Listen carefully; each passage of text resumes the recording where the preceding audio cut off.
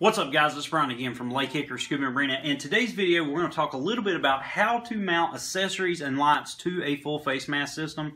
Now, the system that I'm using today for this video, of course, is my personal one. It may be a little bit different for you based off whatever type of system if you got a different manufacturer. But I want to show you just how innovative you can be when you mount lights and cameras and all that. We are going to be focusing on these two lights in particular because of the mount system that we're using, but you can pretty much do this with any type of system.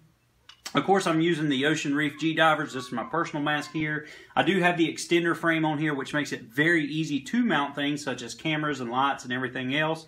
And a couple other accessories. Of course, I've got my comm units. You guys know that I do a ton of public safety diving, a ton of salvage diving, and having a comm unit on here makes it very easy for me to communicate diver to diver and, of course, diver to surface. But moving up here to the lights, as you can see, I've got two different lights, or actually they're the same light. I've got the Comfort Zone Scuba little Powerhouse here, and I've also got another Comfort Zone Scuba little Powerhouse.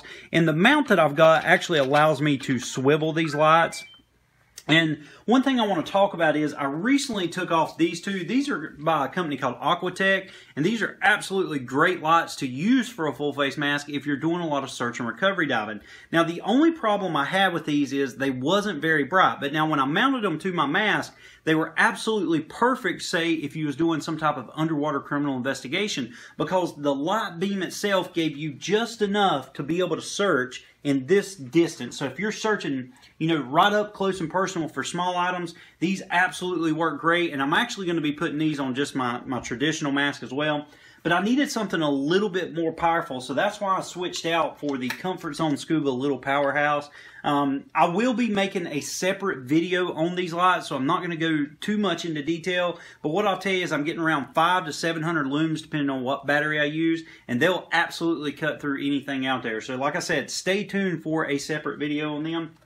But I want to show you just how easy it is to mount these lights. I've got a separate full face mask here. This is one of our other public safety divers that we're actually setting the mask up for him. We've already got the extender frame on it. He does have a comm unit, even though it's not on here yet.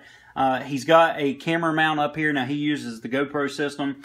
He does have another little accessory port here for a light, but we're actually not going to be using that because I'm going to show you with the extender frame and with his light, which is very similar to the one I'm using, I'm going to show you just how easy it is to mount it to the extender frame itself. A couple of the items that you're going to need, of course, is your light of choice.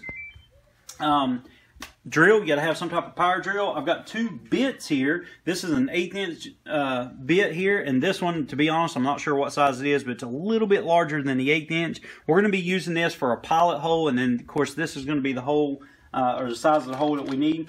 Now, I do want to show you that I just simply use zip ties versus using some type of rivet system. Now, rivet systems are going to be a little bit more secure, but I wanted the option to actually be able to disconnect or cut the zip ties off and remove the light or move it up and down the frame if I needed to. So that's why I use zip ties over rivets.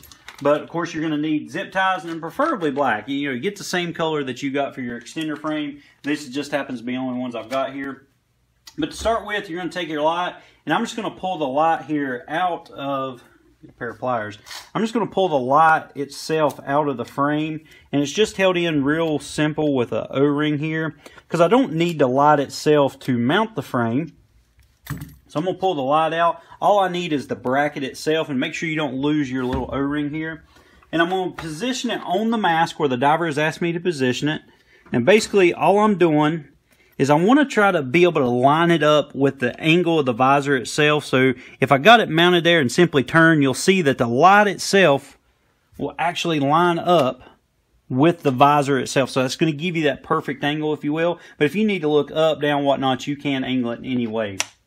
Now, once I've got it on there, I want to make sure that it's flat and that there's no obstructions getting in the way, and I've got it pushed all the way through. Now, I do want to be cautious of the skirt here, because when I go to drill through the plastic, I don't want to actually catch the skirt itself.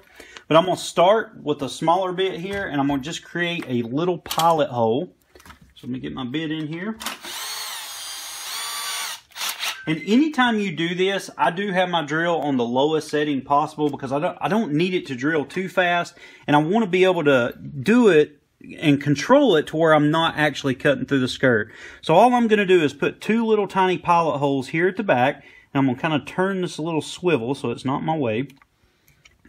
I'm going to keep my fingers out of the way, and I'm actually holding the skirt down so I don't poke a hole through the skirt itself. And I'm going to make sure I get plenty of room here for expansion when I use the larger bit. And I'm just going to start out slow. I'm going to create a little pilot hole. So it pokes all the way through.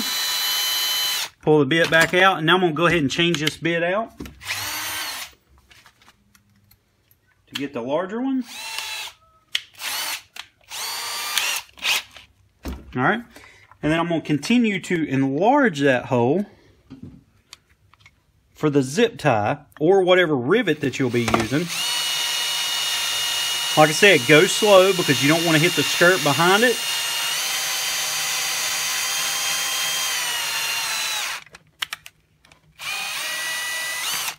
Just like that. I'm just going to take my finger and clean it up. If you need to, you can take a little knife and just scratch it to clean it up a little bit. And I'm going to take one of my zip ties.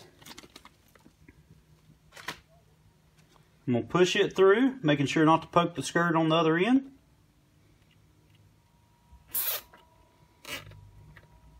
Okay, and you can make this as tight as you want. I would suggest getting, say, a zip tie tool where you can actually cinch it down. But just for video purposes, I'm just going to tighten it up there. And then you need some type of little cutter. We're just going to cut the excess off. Just like that. And of course, you can get in there a little bit closer and get all the little nicks. That way you don't catch your finger or your gloves on it if you're doing a mass drill or some type. And that's essentially secure, but we need to add one more up top. I'm going to go ahead and change my bit out again.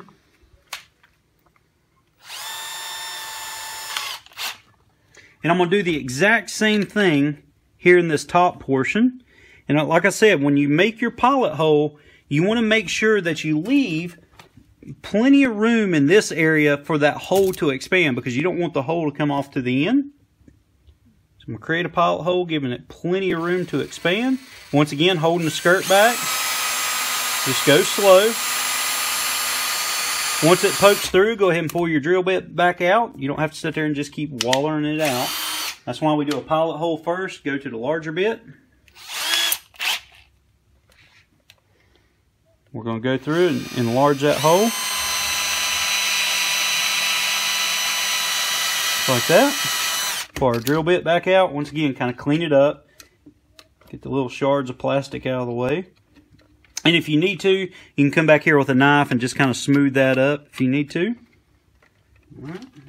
Now I'm going to take another zip tie. Once again, you can do this with rivets. The reason I'm using zip ties on ours is because for maintenance purposes or whatnot, or if we need to adjust or move the light, I want to be able to move it wherever we need it.